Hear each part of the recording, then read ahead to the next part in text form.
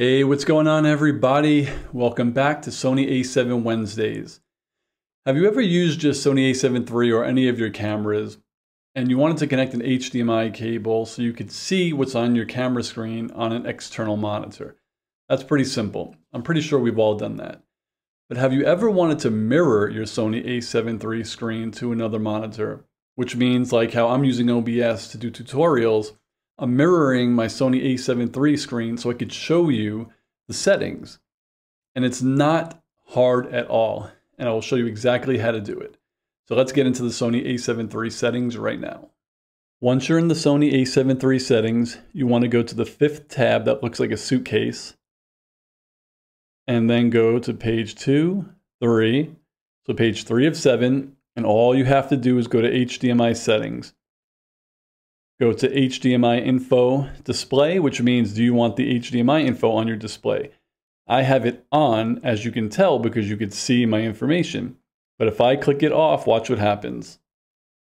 Now you could actually just see my camera. But I don't want that. So I go back to HDMI info display and I'll turn it right back on. And now I could share all of my information from my camera. So I could go out and you could still see my camera, but now you see all of the HDMI information on the bottom. Everything there.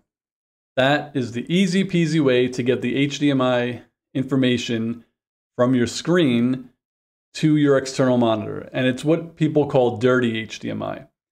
Clean HDMI is when you share your screen through HDMI to another monitor and all you see is the picture.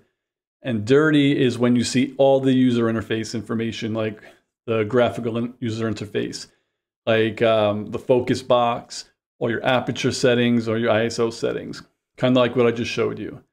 And that's all you have to do. So if you want to do tutorials in OBS, that's all you really need to do.